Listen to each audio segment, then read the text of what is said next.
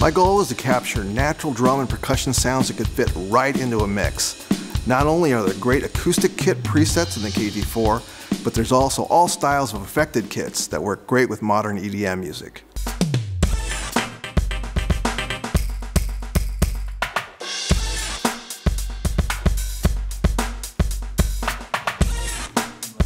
In the KT4, we've captured the best sounding drums available today.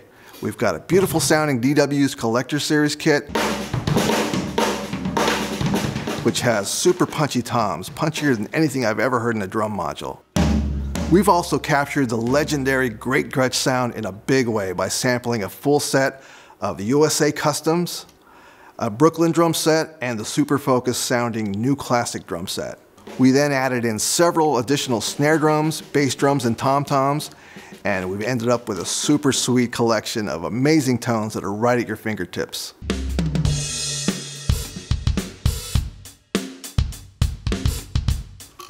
When sampling drums, I'm basically looking for the unique characteristics of each drum, but I still want it to work well when it's mixed together with a kit.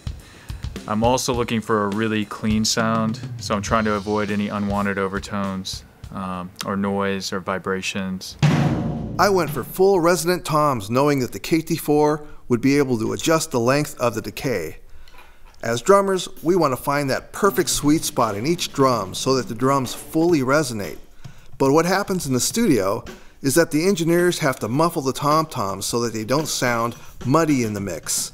In the KT4 module, the player can adjust the length of each drum decay to sit well within the song. For bass drums, I wanted to capture a good variety of kick sounds, both open and muffled, so that the player could have a good selection of very usable kicks to create that perfect custom kit. When it came to selecting snare drums, I had an awesome selection of snares available to me just from within our own brands here at Drum Workshop. Chris, how are those? That's great, but let's do it one more time. I want to try a different setting. We sampled some great Gretsch and DW snares of various depths, including wood, brass, aluminum, and steel. I also added in a nice Black Beauty snare drum. For the cymbals, I hand-selected a variety of top-end Sabian cymbals, as well as a couple of really choice-sounding Zildjian cymbals. We've got Artisans, Vault, HHX, AAX, and some nice effects cymbals. Since the cymbals are all 3-zone, we included the bells and the bows along with the edge crashes. As for percussion, I had some real choice sounding instruments in-house that sound amazing. We captured some great sounding LP timbales, congas, bongos, cowbells. We also captured some tablas, marimbas, vibes, and orchestral percussion. To showcase all of these sounds, I put together 55 preset kits that show a wide range of styles and tunings. But along with the 55 preset kits, the player will also be able to design up to 44 of their own kits.